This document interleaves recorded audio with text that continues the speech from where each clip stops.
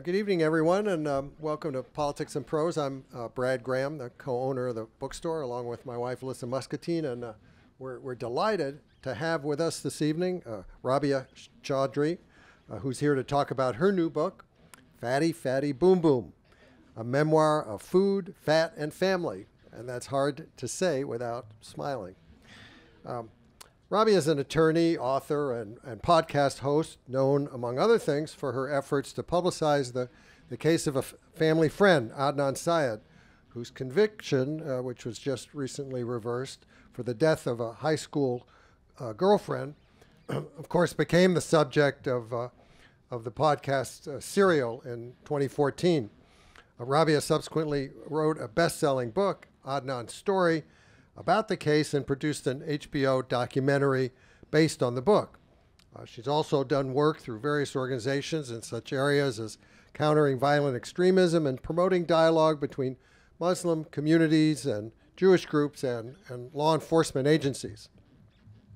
Her new book, though, goes in a different, more personal direction, though it still draws on her skills as a gifted storyteller and cultural commentator.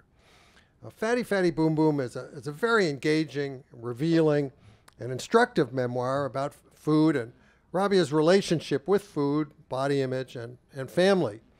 Her own dietary excesses began when, as an infant, newly arrived in the United States from her native Pakistan, she was fed half and half in her baby bottle and frozen sticks of butter to teethe on. Thus started a lifelong battle with her weight. Rabia describes how she became addicted to calorie-rich junk food at an early age, and moving from the half and half and butter sticks to cheap white bread and fast foods. She got chubby early, and on top of her own self-loathing, endured all sorts of unkind comments about her body from family members and others. And yet now, having gained control over her diet and her body, which she still doesn't love but no longer hates, she's able to look back and write with candor, humor, and insight about her experiences in a way that she hopes will be of help to many others. Indeed, Rabia dedicates her book to, quote, all those who have spent their lives being judged and judging themselves for their weight, who've struggled between deprivation and depravity, and who deserve, like anyone else, to live an abundant life full of great food. Unless you think this book is anti-food, it definitely isn't. In fact, the table of contents reads like a menu, with chapters named for popular Pakistani dishes, and there's an appendix with a selection of enticing recipes. In conversation with Rabia will be Yasmin Elhady, an attorney who works on immigration issues at the Justice Department, but she's also a stand-up comedian who's performed around the United States, including here in D.C. at the Kennedy Center, as well as abroad in Britain. You also can find a number of her videos on social media. So, ladies and gentlemen, please join me in welcoming Rabia Chaudry and Yasmin Elhady.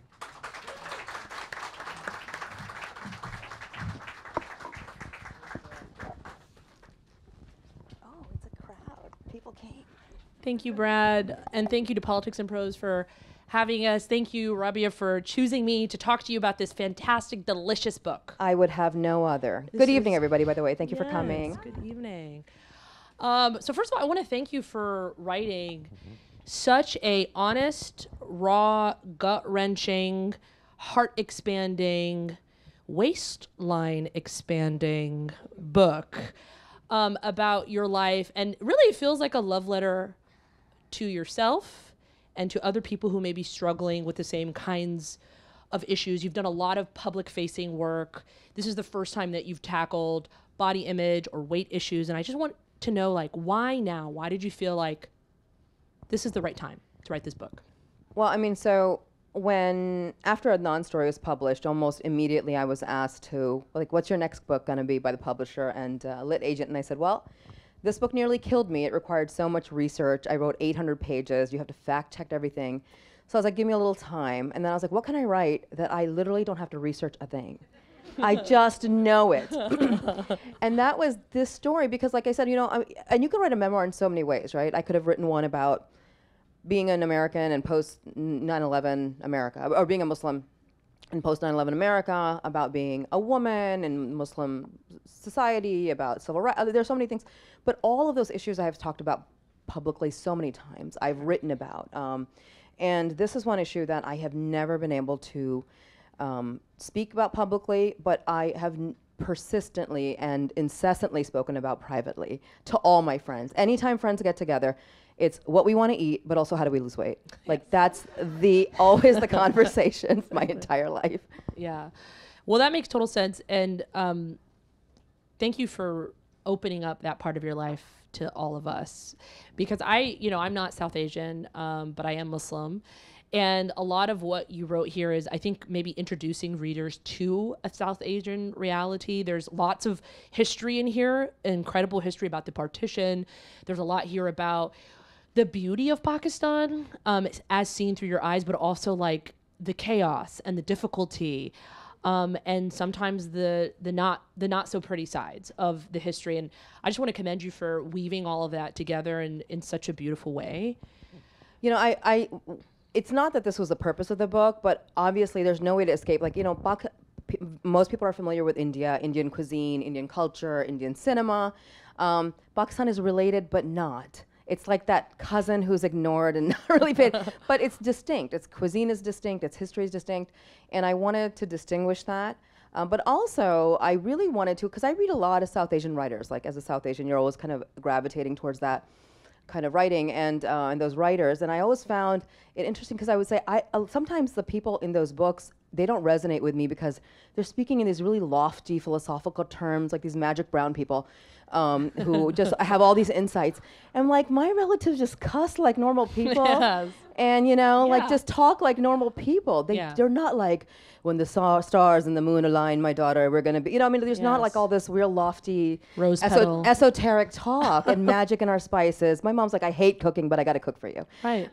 So I wanted it to just be real, And that authenticity really shines through, to be honest with you. And, you show your family cussing and you record it in this book, which is great. She's like, I'm going to record this. With an actual tape recorder. With an actual tape recorder. And it was like, you're like sacrificing this Bollywood music that you really love, but this was worth it because you said you could blackmail them later, which I thought was delicious. In and of itself, it was like a little nice nugget. You were like, I want to remember this, but also I want to blackmail them. And honestly, I mean, it's complicated. Like the relationship that you have with your family, it's complicated in this book. There's a lot of love, even within the family, like outside of you describe the love that the siblings have for each other. You also describe like a lot of, I think, things that people that are outside of the South Asian community don't fully understand, like the relationship between Punjabis and like, Karachi Pakistanis, like right? Urdu speaking. I think that's what you said is better. Like the Urdu speaking versus Punjabi speaking Pakistanis, or people that were on, a different side of the border, and like who was considered Muhajir and who wasn't. And in it, you delve into the idea that people look down on other people. You have this great line in the book where you say Pakistanis thought that they had left behind the caste system in India, but the truth was that they just switched the players. Yeah, that was totally true. I mean, my mom, it was funny, I would listen to my mom talk about how, we're not like Hindus. We don't have castes. We don't look down upon other people. But also, Pakistani Christians are only meant to be cleaners. Yeah. Right. It was like there's no like self-awareness of what's actually happening. Yeah. And honestly, in every society, you have a caste system set up. I don't think it's any society that's free of it. Right. But yeah, so my father's family is Punjabi, and my mom's family is Urdu speaking. And for those that it makes no sense to, when you read the book, you'll understand what that means and why it means anything at all. And I got to see the best and worst of both sides, and the stereotypes exist for a reason. There are kernels of nuggets of truth in all of it. So, yeah, and you guys all should read the book and buy it immediately and have it signed by Rabia today. I got an advanced copy, and I felt so lucky, and I could not put it down. I could not put down this book. Good. I finished it in like 5 hours. Yeah, my husband was like, "You're so smart." I'm like, "I know." don't have to tell me. I know myself. But the book I'm a lawyer. Yeah, but like you could be smart and the book could suck and you could not read it. So the fact that I'm smart and read this book quickly is because it was so good. And in it, you know, when you talked about like this Punjabi versus Urdu speaking kind of reality, and like you said, there's like nuggets of truth in it. And yet in it you show like, hey, the people who feel like they're refined are sometimes the most sloppy and unrefined people because we're just humans. And what's so beautiful about this book, I think, is it shows all those shades of the humanity in each of them. And you seem to be a little bit ambivalent or dismissive of your family's concerns about your weight in this book at different places. And then all of it changes. Yeah, I had like this weird, almost reverse body dysmorphia growing up. Like my whole family was like, you're heavy, you're never gonna get married. And I was like, whatever, I'm fine. And it didn't really bother me. Yeah. And also I was a real nerd. So my head was in all kinds of places. It was in books, it was in the famine in Ethiopia. It was like in all kinds of places, but that. I wasn't too interested in okay, that's not true. I was. But I just wasn't You had that like a boy every week. I read the book. I had a crush on a boy every week. Every that week. sounds And then- terrible, Yasmin. Sorry. That You're a sounds good Muslim awful. girl. You're not. I would crush, You're not but- me. You're better. Yeah. But I wasn't really concerned about like, you know, I just wasn't one of those girls who was like, I got to dress a certain way or because I didn't have the skills, frankly, to do it. But it really wasn't until I think college and I started realizing this is the age that like either I get the marriage proposal or I'm screwed, right? Because that's like the big concern when you're a South Asian girl is like, are you going to get married or not? It doesn't matter whether you become the doctor or not, but are you going to get married or not? Right. And then Well, you have to have both. you got to have both, You know that. right? You I know know. that. I was a failure all around. And you know, your immigrant parents, they send you to school and to go study, and then they're like, "Hey, Did you meet anybody? Did you meet anybody?" You're Yeah. like, "In my internship? What do you mean? Like, my Did you meet resume building?" anybody? But also, you're not allowed to date. Exactly. Don't touch them. Don't even smell boys. You will Yes, get but will they pregnant. marry you? It's But are you complicated. marryable? Yeah. So, but yeah, really, it wasn't. I don't think the self-loathing Yes. began Yes. until my first marriage. Until your first marriage. That's because it when- became very personal. Well, here's the thing. My family said all kinds of things. My poor parents tried every kind of incentive possible. They tried every kind of incentive possible to Get this diamond for your boy. Here you go, baby. get me to lose weight, and it never felt malicious. Yeah. It didn't feel hateful. I knew they were doing it at a place of love. In fact, when I started writing the proposal, it was very much like the spirit of this book is going to be, and about my family, is like my big fat Greek wedding. Like everybody has seen that movie, right? We Yes. love that movie. Yes. That immigrant family loved the protagonist. They loved her, but they're like, you got to fix your hair. You're not going to get married. I mean, and that was like how I felt. It never felt hurtful when my parents did. It really didn't. Yes. It was, but when I got married, my first marriage, then it was hurtful. Yes. It was malicious. It Yes. was meant to hurt me, and it's a very different delivery, and it lands very differently. And those were the years that I really started to spiral. And it wasn't from a place of love. Oh, of course not. Yeah. And you know, you were extremely honest in this book. I mean, about really deeply painful things like your abusive first marriage, and kind of dealing with a mother-in-law who was Stole my stuff. Yes, she stole my your stuff. stuff and sucked her teeth. You have this line in there where she's like, she sucked her teeth, and I knew it was like she was like a Hoover, you know, that was like vacuuming your items that were hidden away in your closet. And I don't think people really understand that dynamic and like that it could happen in the United States. You know, you grew up watching like Bollywood and Yeah. all these Pakistani drama serials in which like there's Saas Bahu means mother-in-law and daughter-in-law. Literally every drama serial is around this dynamic, and I Yes. was like, this is ridiculous. Including Choti Bahu, one of my favorites. Yes, yeah. And then you're in it. And then you're in it. then you're And in you're it. like, holy moly, this is literally, I'm stuck in a Pakistani drama serial. And like everything that my mom correctly actually predicted, Yes. even though I rejected, like, you know, She all was like, her. Punjabis are gonna do this to you. Yeah. Yeah. And, you know, I mean, I don't think it's because they were Punjabis. I think because it was just a cultural thing. They Right. were fresh. They were here, like they had been here a year. Yes. And look, you know, I'm grown enough now to know that I'm sure my ex-mother-in-law was also treated very poorly when she Right. was a daughter-in-law. And this is the circle of life for South Asian women, right? Like you just wait until you've got the power, and then you Yeah. just, you know, you pass on the pain. Well, I thought it was really big of you to thank her in the beginning of your book for some of your cooking. She taught me how to Acumen. make rice, the best rice. Yeah. There we go. And roti, Yeah. Well, okay, kind of, sort of. sort of. She made me cry in the dough, but That's you right. know. Yeah, well, that's what makes it extra delicious. Human tears.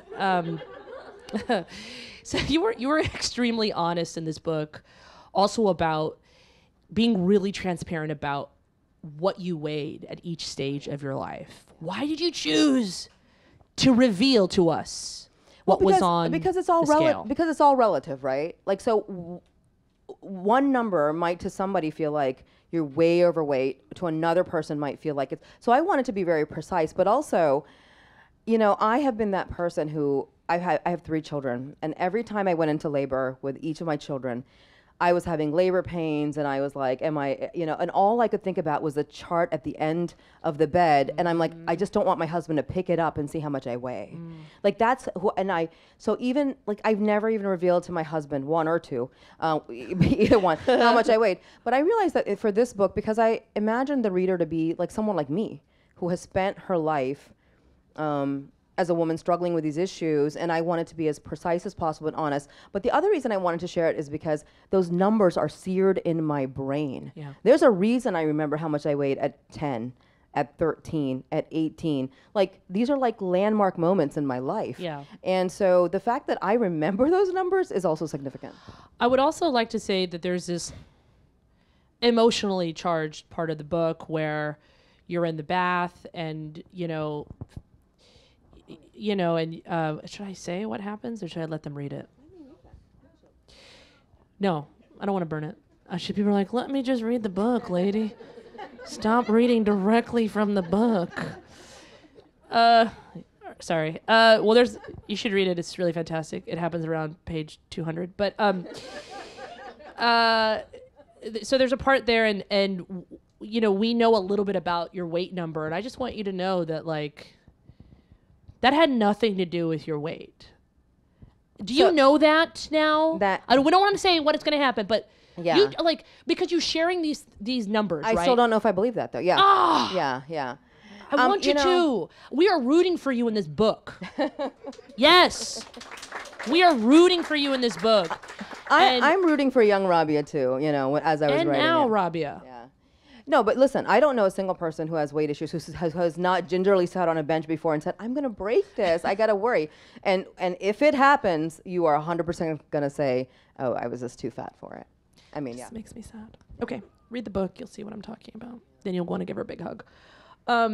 Okay, so you were also very lighthearted, the book. The book is full of these lighthearted anecdotes and a lot of the school kids that were not so mean to you, but family that was more, I would say, directed in their comments, like you said, probably coming from a place of love and giving you the name Fatty Fatty Boom Boom, right? From one of your uncles, right? Older cousin called me Fatty Fatty Boom Boom. Just totally affectionately. And that's what people have to understand. And even my ex-mother-in-law, I remember I was traveling to Pakistan, and I was going to meet their relatives in Pakistan for the first time. And she said, a word of advice. She's like, back home, we called a bald person bald. So when they call you fat, it's just because you're just fat. But don't be offended by it. Yes. Because she's like, just own it. It's an observation. Yeah. She's like, I'm just giving you a heads up. It's going to happen. I love that you also said that people like to stare uncomfortably. In Pakistan, in South Asian cultures. Yeah, this is true. I'm going to be honest with you. There's a lot of staring. It's like they're betting their life on it. Yeah. Who's going to blink sizing first? you up. Don't look away. I love no personal space. Yeah. Yeah, and I love that they you have this scene in the. Am I allowed to keep talking about scenes in the book? Okay, well, there's a scene in the book where your future mother-in-law takes a look at your toes. Oh yeah. And she notices something about your toes, which is really funny, which was one of your insecurities, right? She noticed that she picks up on the insecurity because the staring will do that. It'll uncover the things you've been trying to hide. It was the first time I met her. Yes. And she sized me up and down like cattle she was about to purchase. There was no looking away or kind of glancing, so nobody noticed. It was up and down. Yes. And my second toe is longer than my big toe. And it's just been like that. I don't know. I probably got it from 2 generations ago, some, great grand ancestor who cursed me with it. But whatever. And she said, she says it means you're going to be stubborn and try to control your husband. Right. She said, And this is literally the first time I'm meeting her. She's like, that short toe means, yeah, you're going to control your husband or try to control your husband. Like I'm like, oh, this is going great. This meeting is going really well. And then she's like, Kabul, hey, let's do it. We'll do it. Here's a ring. We're engaged. You're engaged to my son, I guess. Yeah. A real fun moment. It's a tough one. It's like, this is it's supposed to be joyful. But also it was like, that was like a time in my life where I'm like, there's literally no part of me physically that escapes scrutiny. Yes. Every part of me. I'm like, yes. Do I hide my hands or my feet? Like, what part is acceptable? Yes. And every part I felt judged by. It was really stressful. And we feel that in the book, that at different parts of your life, you're up for display. And you're on display. Even, you become very famous with the Adnan Syed story, and you feel like you're on display, and it makes you a little bit uncomfortable. In many ways, when your family is like lightheartedly speaking to you, and the way that you're presenting in the book, you don't hold a grudge. You don't hold any grudges. No, I mean, look, here's the thing. I know my parents and my uncles and everybody who was concerned, they know their people. They know our culture and our society, and they knew that like all of this is going to lead to her either getting marriage proposals or not. And they were like, she's really cute when she's chubby and little, but at some point it's going to be a problem. Right. And this is going to hurt her life. And it's going to hurt her because people are going to be mean to her. Right. So they were really doing it to try to protect me long term. And you also speak very candidly here about colorism. And and specifically you talk about the fact that your mother-in-law, because she's the ex one, is so delightful. She's like Ashurya Rai, but dark and fat. Yeah, that was a really interesting compliment, because I was like, oh, she's like, you look like Ashwarya Rai. And I was like, thank you. And then before I could finish, she's like, but dark and fat. And I'm like, okay. But yeah. Yeah, it's like constantly like having a donut and then having someone smash the jelly out of your donut each time. And then you have these great comments with your mom. So I have an Egyptian mother who's the most judgmental human being on planet Earth. I'm taking bets. Right? I don't know. And then you've got your mom who rivals my mother. And has all these nice quips in here. You could tell there's a lot of love, but extreme judgment. I want to know, what did she think about her depiction in this book? Okay, so my mother, when we got the advance copies like 6-7 months ago, she took the book. She read like the first, I think, 5 or 8 pages and put it down and said, first of all, nobody's going to read this. I love her. Oh, savage. So savage. Yes. And she's like, also, you didn't properly interview me for this book. Oh. And since that time, she has referred to the book, I swear, as that book you wrote about me. Oh, that's the only way. Because in the first chapter, it's about her and my father meeting and getting married. Yes. So all she knows are those first 5 pages where it's about her and my father. And so it's the book I wrote about her. But in many ways, it is the book about her. It is a book about her. It is a book about her. Let's give it up for Rabia's mom and that judgmental tone. Yay, Ami. Ami, we love you. Also, give your daughter a break and be proud of her. So you decide to share some recipes in this book, which is so cool for someone like me who's just boring Arab and who does not know how to cook all the fun things that you describe here, including how to make ghee, how to make delicious rotis and parathas.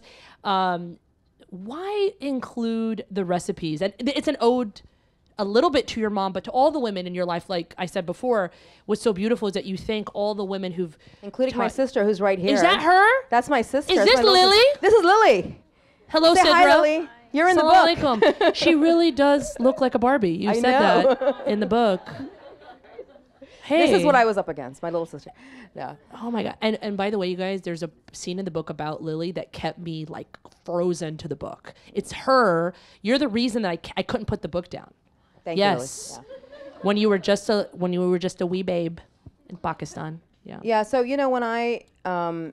when I wrote the proposal, what I realized was, okay, obviously the main thread of the book is about like my weight loss journey, my weight loss story. It's not a prescriptive book. It's not a how to lose weight book. It's just like, this is what I've gone through in my life as it relates to weight. I was like, I can't divorce it from all the food stories, because it wasn't, and I didn't really realize this until I wrote the book, that my parents, even though they were always encouraging me to like lose weight, they were never depriving me. Right. They never said like, you can't eat that. We're controlling what you're eating. We're controlling your portions. I don't know if they even made a direct connection between what I was eating and weight, because I don't think they were raised like that. When they were raised, they just ate their meals in Pakistan and they were fine, you know. And they certainly did not understand that food here is not the same as food back home, because back home you're literally going next door to the butcher and the whatever's available fresh that day, bringing it home and cooking it, versus processed foods with full of preservatives that they embraced very quickly. We ate so much gwaltney chicken bologna. Yeah. I cannot tell you. You know, I just love pulling that rubber off the sides, rolling in it some Wonder Bread. Terrible for you, right? Yeah. But they didn't know that was terrible for me. Yeah. And so they loved me so much, they never deprived me. I mean, I learned my ABCs with like A for Arby's, B for Big Boys. I mean, so this is my parents, you know, discovering America. But I couldn't put the food in there. And all my you know, and the truth is this, if I tweet a cup of chai, I get like 100 requests for a recipe. So there's no way. Well, that's why. Okay. Yeah, I could do this. But, you know, I did have a tussle with my editor, who is not a foodie and doesn't cook. And she's like, you don't need the recipes. I said, I absolutely need the recipes. They have to be there. I can't talk about all these foods and then just like leave people high and dry. And at the book launch on Tuesday in New York, she came to me at the end of the night and she hugged me and said, "You're right about the recipes." I love it. I'm sorry. It really completes the book. Well, why I love the recipes is that in so many parts of the book, you describe in beautiful detail, which I savor every single second, of like how it tastes, how the food tastes, what it's comprised of, the different flavor profiles that are in your mouth, and how it made you feel, and the people that you ate it with, and how that makes you feel even better about it. Like you talk about chai, for example, and I know some of the advanced copies came with like a chai packet for people, which I thought was so brilliant, and that really it's this love story between you and your husband, and he's like, you have to do chai the right way, and he's the one who kind of slows you down to be like, it takes him 2 hours to make chai. Yes. This guy right here. I was like, I got 3 minutes in a microwave. But his chai is legendary. Yeah, and like Irfan's like looking at you in the microwave, and he's like, "No, girl, don't mess this up. It's blasphemy," you know. And it's just it's like a lovely way to connect both of your love for food. And sometimes you speak, you know, very candidly about how you use food as a crutch in many ways in different parts of your life to feel okay. And that you found that you could fully be yourself when you could fully indulge in everything, and then you come out of that. You know, you come out of that cycle. And it feels like the book is full of revelations. I want to know, like, in the process, did you have any of these revelatory moments where you're like, oh, you know, this is what I was using food for? Like you talk about your mom in the middle of the night and what that meant, right? Yeah. Like, I kind of wanted to ask you about that. In the process of writing this book, did you feel like you had big revelations? You know, I don't journal. You know, I write a lot, but I don't journal personally. And this almost was like journaling, you know, in retrospect. And one of the, you know, you're going to meet Ummi in this book, and Ummi is a formidable human being. But our entire lives, she would never sit and eat with us. And my father, he's a big teddy bear, all he ever wanted was, please just sit, can we eat as a family? She wouldn't do it. She would cook the food, leave the food, but not eat with us. And we always took it as this personal affront. And it wasn't until I was writing the book, and I realized I realized at the time in my life, when I was at my lowest, when I started eating in secret so nobody could see me, why I was doing it, what was happening around me, and like that this was not, it was not about not wanting to eat with people. It was about, there was shame around it and judgment, self-judgment. And I realized there's a story behind my mother's not, to this day, she's like in her 70s, she won't eat with us. So literally when she's like when she stays over, we just leave food out because we know in the morning it'll be gone. Amazing. But she won't, and I actually, I used to be angry at her about it, and now I feel a lot of just empathy, and I just wonder what the story is there. So that was a big revelation. But another one was this, and that is that so much of it was not my fault. I was able to connect the dots between why I was at my heaviest, my sickest, and what was happening in my life around me that helped make me that way, and you know, the opposite end of that spectrum. Well, it's so beautiful for that reason. It feels like a revelation. It feels like there are parts of it that you are discovering maybe for the first time. And what I really love about this book is that you do squarely talk about the fact that some people read this and think that, you know, you're fat shaming them, or that you're looking down on people who are overweight because you lost weight, right? And you talk. I lost some. You look great. Yeah. You look beautiful. Can we? Yes. You look amazing. And some people are going to take this book as anti-body positivity. What would you say to that? Yeah, and that was a concern actually that my editor brought up to me when I started writing the book. She's like, what if you get this?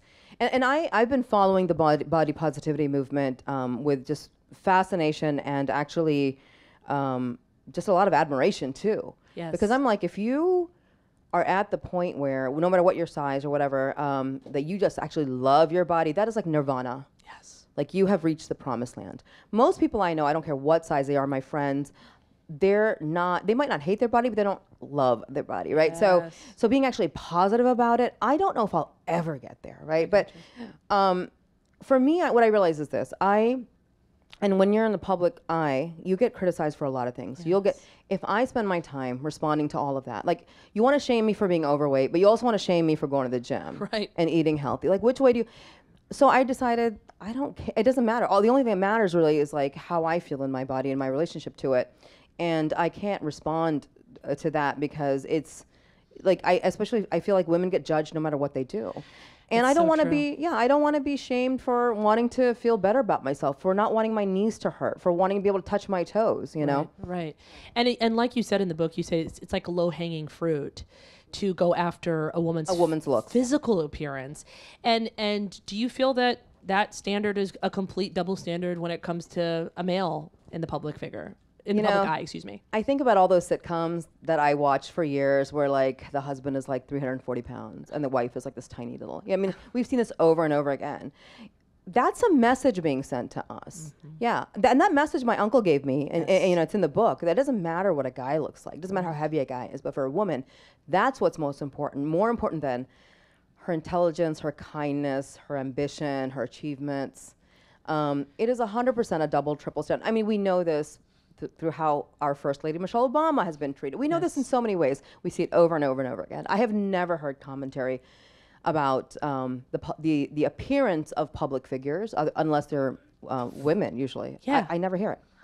Isn't that amazing? And I love that you address that squarely in the book, especially as somebody who, you had lost some weight and then you were watching yourself. You talk about watching kind of the documentary, the HBO documentary that was about Adnan Syed's story and how it was like reliving a certain kind of trauma to see yourself in a different stage of your life. Well, look, I mean, when Serial happened, like it was so much stress that in the time Serial was like 10 episodes, 12 episodes, I gained like 25 pounds in that period. I was so stressed and I was eating nonstop and blogging nonstop and doing media nonstop.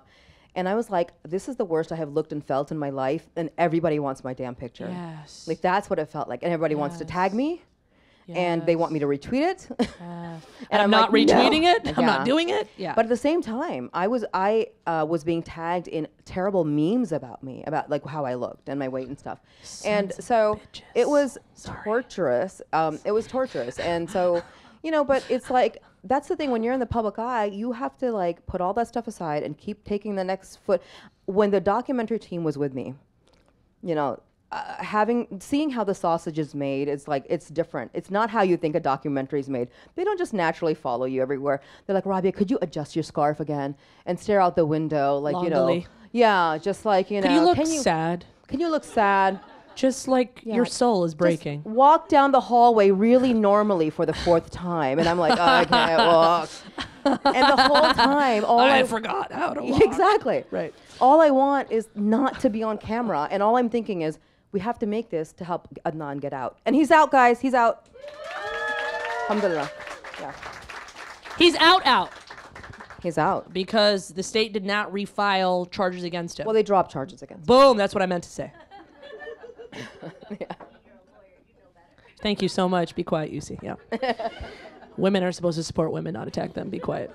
I wanted to commend you on just like the level of honesty that it just felt like a breath of fresh air to hear that from a woman in the public space and in the public eye, and who is a public figure who has experienced so much success. And yet you spoke about this personal dilemma that you were in. Feeling like a constant failure. Yeah. Feeling like a constant failure. And it just was like, man. It was like, I can achieve all these things, but why can't my body, why doesn't my body listen to me and respond to me? Why does it hate me so much? And yeah, so that's always been, and it was, and you know, it wasn't until I was past that point that I was like, I was able to write this book. I couldn't write this book if I was still in that place. Got it. But a few years ago when I finally was like, I figured you out. You're not so bad. We're friends now. I understand you, body. That I was able to write this book. And what's so cool is that when you do reach that stage, of gratitude for all that your body has given to you, and you realize that your relationship with food changes. And you say that, you know, you italicize this part in the book where you were like, I didn't know why I was eating. I wasn't even hungry. But it was like an insatiable hunger. Yeah, I would eat without being hungry, but without ever getting full. And I don't know if people understand what that means, like what that feels like, to not know what it feels like to be full. I was like, something is wrong with me. All my friends, my siblings, my family, they're done. They would push the plate away. And I'm like, I'm not full. I'm not hungry, but I'm not full. Right. And I was feeding something completely different than like a physical hunger. Right. So yeah, look, here's the thing. I wrote this book for somebody like me, like a reader like me. And I realized, and there were moments, there are parts of the book that close family and friends said, don't put that in there. You're really putting yourself out there. You're spilling all. And I said, it would be a lie to that reader, to that woman who's struggling and has struggled, if I didn't share this really important aspect, this one thing I did or tried. So when it comes to like the weight loss stuff, I put it all in. And I'm like, you know, and I realize that the reason we don't want to share certain things is it's always shame related, right? But the only way to destroy that is just to talk about it.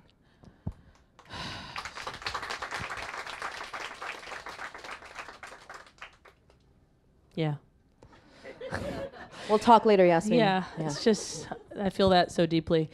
And I also wanted to say, you know, one of the major revelations of the book that I did not know about you, because I live under a rock in many ways. I did not know that you had weight loss surgery. And No, you're not under a rock. I never shared that before. Okay, fantastic. I mean, cool. Thanks for sharing it in the book. You talk about getting a gastric sleeve surgery, and then the timing is so incredible that you write like this God's timing that tests you beyond your limits almost at this time where you make this really big decision to try to take control, as you say, of your life. Why did you feel like it was important to reveal that in this book? I mean, for the reason that I just explained, that like that was such an important kind of turning point and decision making point for me. And I realized that if I didn't talk about it, the reason I wouldn't talk about it is the reason I haven't talked about it in all these years, is because I did feel like you should be ashamed for doing that. And when I had decided to do it, and you know, my husband, we've been together like 17 years now, Irfan and I, and we actually bonded over both of us trying to lose weight. It's really cute in the book. No matter where I've been throughout our marriage, what weight I've been at, he's always been like, you're perfect, you're beautiful, you don't need to do anything. But what I realized was I had been fighting, and you know, it's a Sisyphean battle. Like, you lose 10, you gain 15. You lose 30, you gain 50. Anybody who's been there knows it. It comes back with friends every time, because we are lied to about so much of this stuff. We're lied to when it's like, oh, it's just calories in and calories out. I mean, like, we're lied to about so many things. And I felt it's like I have tried everything. And I'm reading the studies that say that like 92% of people who lose weight are going to gain it back. I'm like, you know what? And then I remembered like how almost every time I would have a baby, I would be advised by people, especially Muslims, don't have the epidural. If you feel all the labor pains, God's going to listen to all your prayers. I'm like, that makes absolutely no sense to me. God made the epidural so I didn't have to deal with this. And I was like, you know what? This is something that can like be, and I was like, so for me, it was a decision. I was finally taking control. Yeah. I was like, I need to do this to take control. And anybody who thinks it's an easy way out has no idea what they're in for. That's right. It was a hell of a ride. And it was, I probably vomited 100 times that first 6 months. It was really emotionally hard. It was physically hard. And I literally I lost 30 pounds. And at 43, I got pregnant. I was Yeah. like, holy crap. Timing. That was the end of that weight loss journey. And that's the little guy here who's been running around Yeah, now. Mr. Yassin, who Yeah. looks like your twin. He does. A I tiny- love him tiny so guy. much. He's the I'm so best. happy he came along. Yeah, and so, I really wanted to share that because I wanted people to understand how it works and how it doesn't work, what it's effective for. But I will say this about this. And I know, at the time, I knew 6 or 7 other people who were getting it as well. So I felt some moral support in this Yeah. community. Almost every single person, except one, every single person I knew lost a significant amount of weight, but gained almost all of it back Yeah. over time. Yeah. Except for one woman. And so it's not a permanent solution. Yeah. But after getting the sleeve, I finally know what it feels like to be full. And that is actually a gift. It is. To know. It's like, oh, my body's talking to me and saying, Yes. you're good. Yes. And so just for that reason alone, I'm really grateful that I got it. I'm so happy and that you spoke about that, and you do talk about the regret that's associated with that, but also the gratitude, like you said. And I would like to say that I had my children naturally without an epidural, and I'm a real mom. That's all I want to. Thank you. I feel great Yeah, about I just wanted that, you yeah. to know. You did it at home, right? In a bathtub? I did not. I did not. Water broke in the elevator. Very close. Very close. It was a close one. No, I'm just messing with you. I couldn't have an epidural. Take all the drugs. I know. If people you can on have an epidural, take the epidural. Take all the I couldn't drugs. have one. We are going to open the floor for questions for the next 20 minutes, and we would love to have folks come up right here to speak to you, a local And celebrity. I'm going to wait until like the dam breaks. That first person is National always the dam celebrity. breaking. And I just want to say this. I know I look like a Pakistani truck exploded tonight, but there's an explanation for why I'm wearing this. You're gorgeous. Well, I mean, the outfit's It's stunning. gorgeous, but no, here's the thing. So when the book cover was revealed, Yes. like back in May or June, a little boutique in India called the House of Sarabi contacted me and said, we would love to make something custom to match your book cover for the book tour. And Come so on. hot Take pink photos and right yellow, now. Take the photos. It's hot pink and yellow. Killing it. And they took my Killing it. measurements, and it was like, and I'm like, so thank you, House of Sarabi. So it was very sweet, and I wanted to honor them and their gift by definitely wearing it tonight. I was like, it's politics and prose. I'll fit right in. Yay! Incredible. Do we have anyone from the audience that would like to There's ask a question? mic on this Yes. side, or you can just raise your hand. We'll call on you. Yeah. Or I can ask more questions. Well, thank you. It's been great tonight. Yeah, We'll I just know. head on. I know. That's all right. Oh, Alex Kronemer Yes. from UPF. Yes, sir. Yes. Yes. United Thank you for coming, Alex. Press Foundation. Congratulations on the book and a lot of success you've been having this year. Thank you. It's been quite a year. Two amazing podcasts you should check out. I'm a big fan of 99. Oh, thank you. Thank you. I'm glad you like it. Yeah, it doesn't get mentioned often. I love doing it. So I'm here with my daughter, and she's big into the body positivity movement. Good. Something very supportive of. So I'm just interested to hear a little bit more about I felt like you were saying something ambivalent about your own sense of what it is, and so I wonder if you could just elaborate a little bit more. Yeah, I can repeat the question. So Alex said that his daughter, who's with him tonight, is a real advocate of the body positivity movement. And listen, I have to say, there's nothing like being at a time and place where you see representation of every body type and skin tone, skin color, and ethnicity and beauty and fashion. I mean, it's incredible. It's remarkable. And I know younger people are much more sensitive to these issues. But the thing is that, I'm a progressive, but even in really progressive spaces, there can be some toxicity. And so I think like you have to be really careful to say to somebody that if you can't be positive about your body, something's wrong with you. And when the pendulum swings that far, that's a problem for me. And some people might not like this, but the truth is this. There are weight-related diseases. It's as simple as that. I have friends who, they lost 30 pounds, they got off of their diabetes medication. Like, their lives changed. This is just science and fact. And so for me, especially at this age, I'm 48 years old, I want to look nice, but more importantly, I want joint flexibility. I want, body strength. I mean, listen, everybody get therapy and strength training. That's like the takeaway. If there's a takeaway from this book. Therapy and stretch bands. And stretch bands, yeah. Good. And so, Lift heavy. I say that it's great to be positive about your body, but you also have to be realistic about it. We should enjoy food, but we should not harm ourselves with it. That's how I feel. That's beautiful.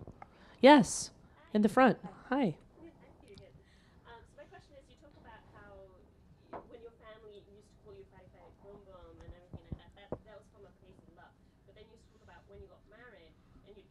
same type of comments that was not someone tastes much.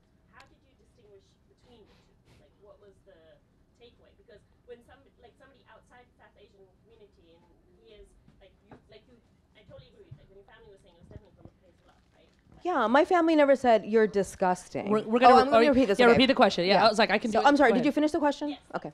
So the question is that how did I distinguish, like, you know, that when my family was advising me to lose weight or trying to get me to lose weight, that it came from a place of love versus when my ex-in-laws did. And believe me, if you've had those ex-in-laws, you would know. So, you know, I mean, because my family never said, they said you're worth it. They said, you know, we know how society's going to judge you. Whereas my in-law said, you are worthless.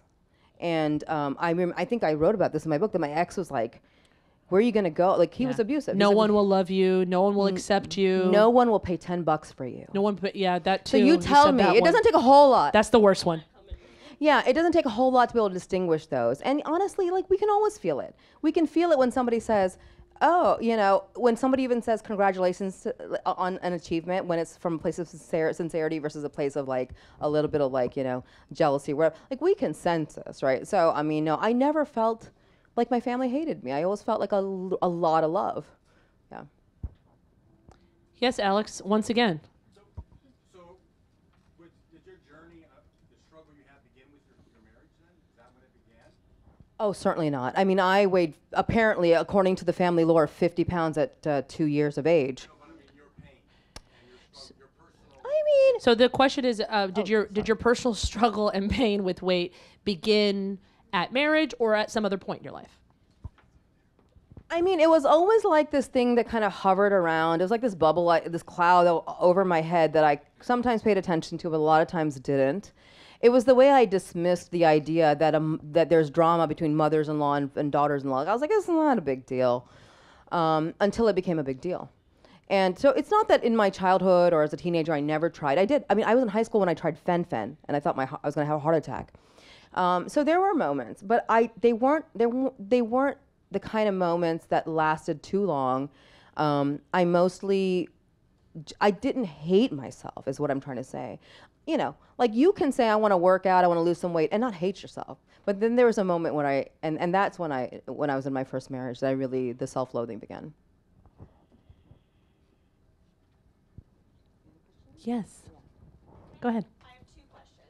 One would be very. Would really help if you go the night of the book review. Thank you so much. We appreciate you. Yeah, you can. Yeah. You can also just cut in the front. Oh, she's so sweet. What a respectful young woman. Sorry. So if it was me, I'd be like to the front. Two questions, Rabia, since you're somewhat local, and I just started reading the back of the book because I wanted to know the recipes. Is there a Pakistani grocer that you would recommend in the general area that we could, you know? Don't say a word without an endorsement, but go ahead. Yeah. I mean, cross streets. Where's my general endorsement area, deal? Neighborhood. Exactly. I'll take any. Mango juice for life endorsement deal. Okay. Wait, where do you live? Actually, just a block away. Oh gosh, in DC, anybody from DC know any DC? I know Virginia and I know Maryland. I assume Rockville-ish area has. Yeah, I mean like Silver so Spring. in Greenbelt, but Caribbean Crescent does halal meats, but I don't know if they do spice. So Caribbean Crescent, Okay. they're not Pakistani, but it doesn't matter. Okay, never mind. My husband. Hey, would you like I love that. Caribbean Crescent in DC will have all the spices I talk about. This is If why you- marriages work right here. This Yes. is it. Do you want the mic? Do you want it? Wait, what? You see what? There's a Sudanese place in Adams, Morgan. Well, they called- have the desi spices too, because if you don't have chaat masala, it's not legit. Okay. What's Do you it know called? what it's called? Khartoum. Khartoum for Khartoum. Sudan. Well, I get my groceries mostly from a place in Greenbelt called Anarkali Bazaar, and Anarkali to me is important because it's actually the name of a place in Lahore, my birth city, and you actually hear about it in the book. So I just go to Anarkali Bazaar; they're very well stocked. But that's Greenbelt. So I would say try. Ooh, but that store is hairy. Okay, listen, I'm just going to tell you this: these stores might look shady, but they're perfectly safe. I promise you. yeah, and really, They're perfectly really safe. anything with the word bazaar Yeah. will get you there. It'll get you to where you need to go. Indobak, yeah. I mean, I think. Apna, bazaar, either of those words work. We'll write these down for you afterwards. Thank you so much. I have another second part question. of a question. So I wanted to say, when you were sharing your fitness journey on Twitter with like Shanti and other things, it was really inspiring to me because I was also training to be a fitness instructor at that time. Amazing. And so that was fun to have other people in the universe to kind of share that with. But my question is, how have you showed your children this balance of life, of eating and happiness and working out and loving yourself, but also recognizing flaws? Yeah, you know what? My eldest is 25. Then I have a 14-year-old. Then I have a 5-year-old. So I was a different mother with every child. Like, I had them a decade. That's 3 decades, people. I had them a decade apart. I was a different mother with every child. And what I've realized is, it didn't matter what I said or didn't say. My children's eating patterns really reflect on like where I was in that time. Like, they modeled their eating patterns after me. So when I had my eldest, I was 22. I was in law school. I didn't start eating salads till I was 30. So guess what? She doesn't eat salads, right? Like, she ate the way I ate, you know? And, but then my 14-year-old, I had her by the time I discovered, salads and eating better. And she started going to the gym with me a couple of years ago. And she's a cross-country runner right here. And I'm like, here, have a fried egg. She's like, I'll have granola, Mom. Thanks very much. So, she has her patterns. And so, we'll see how the younger one goes. I feel like he'll be like kind of a happy medium. I love it. Yeah, thank you. Thank you, Rabia. So we have about 10 more minutes. If anyone has any additional questions, that's not Alex Cronemer. Yes, ma'am. Or Alex, yes. it's fine. No more for you, Alex. No, I'm just joking. I'm just joking, man. I'm just joking. I haven't read the book yet, and I can't wait to read it. But my question is about like Western culture, and how you think that and maybe the white supremacy and colonial mindset, how that influences, or what observations you've had through your experience about how that influences how we think about body and body type. Yeah. So nobody let my editor watch this video. So my editor, who is, she's a white lady, and she, again, she's not a foodie, doesn't do recipes, has never had a weight challenge.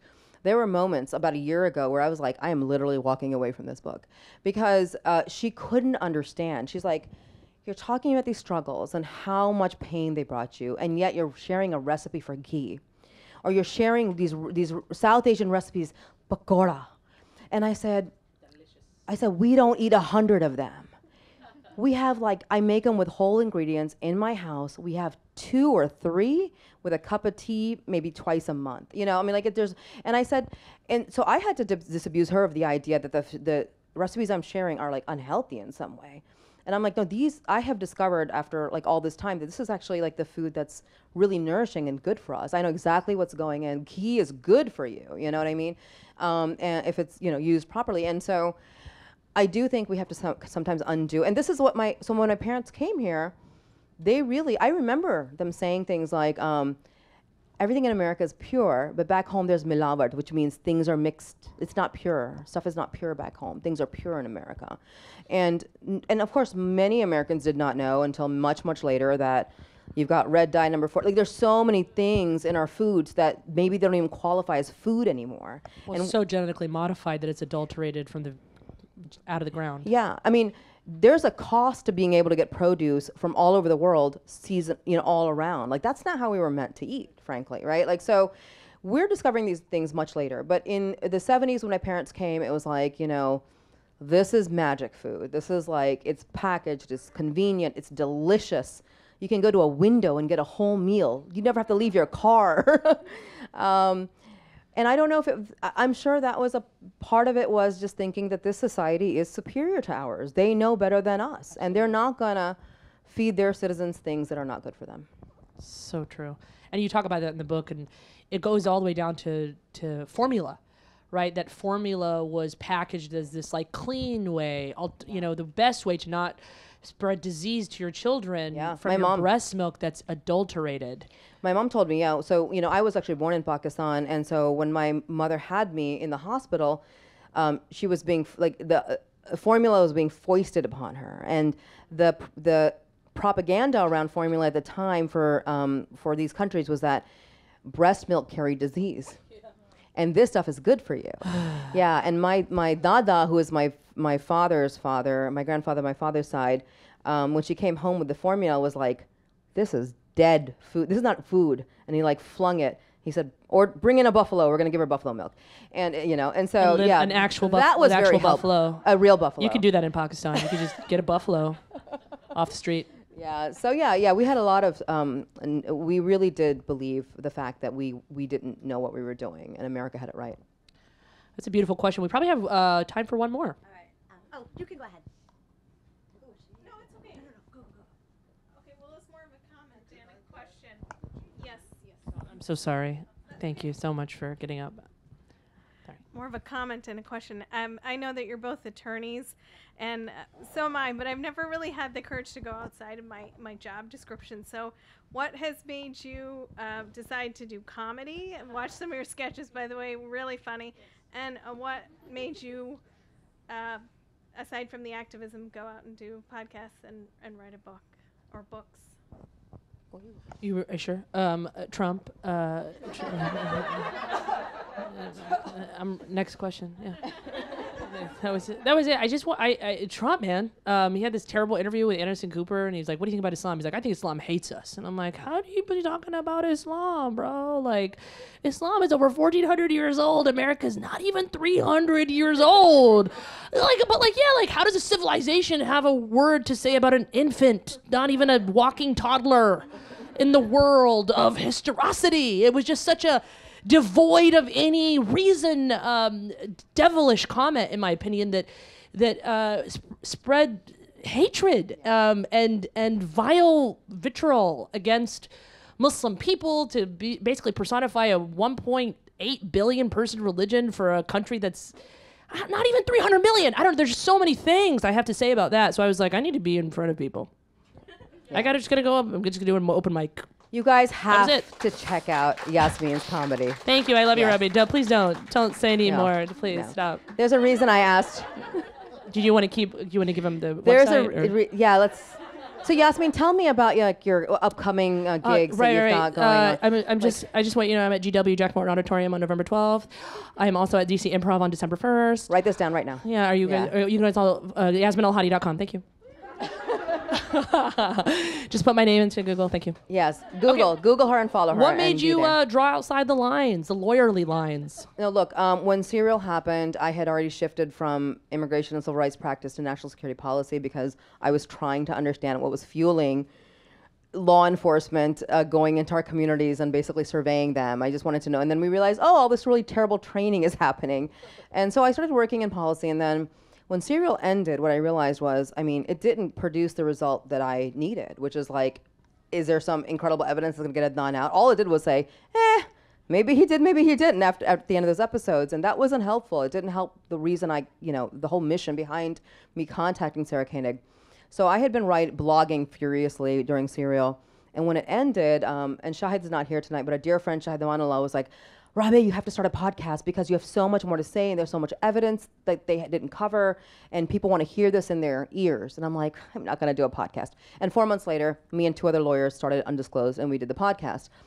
And the plan was we're just going to cover Adnan's case, fill in all the gaps, or make the corrections that Serial failed to do. But as we were doing it, we started getting a request from Innocence Projects. And parents who are like, my son's incarcerated, my brother's incarcerated, and it's really hard to say no. And when an Innocence Project comes to you, those are the experts, man, and they're coming to you to say, can you look at this case? We have hit a wall. We've had it for 8 years, 10 years, 15 years. Then you can't, it's hard to say no. So if you're a good person. If you're a good person. And all 3 of us had full-time jobs. I just quit my job when I had the baby. So the 3 of us kept our full-time jobs, started working on these cases independently, kept Undisclosed going for 7 years. And in 7 years, we helped bring home 13 defendants. Incredible. Incredible. Yeah. That's incredible. I'm very proud of. That's more than one per year. But the thing about, the thing about podcasting is on that. It gets really addictive to be able to make a living from your basement in your PJs. Nobody has to see you. And also, so happy we're seeing you now. I know. but also people were like, we just love your voice. Just narrate stuff for us. Just Your talk." voice is amazing. So you talk about in the book she talks about how it's like a kind of a manly voice, and I was like, do you mean Scarlett It Johansson is. voice? What do you mean? Yeah. Do you mean a sexy voice? Um, Do an audiobook. I've she done already has. too. Yeah. Yeah. I don't think you're a super fan, and you need to be. Yeah, I sit down, narrated. sit down. Yeah, I narrated Adnan's story, and that got an award for audio Amazing. narration. Come And on. I did. Come on, give her a round of applause for her voice. She did nothing to earn it. Nothing. I just leaned into it, and I narrated Fatty Fatty Boom Boom. And it is so good. And you will have an opportunity to buy a copy of Fatty Fatty Boom Boom today and have it signed. can't leave until by you the buy one. Incredible Rabia Chaudry. Let's give it Thank up you, for guys. her. Thank you for this incredible opportunity, and thank you to Politics and Prose.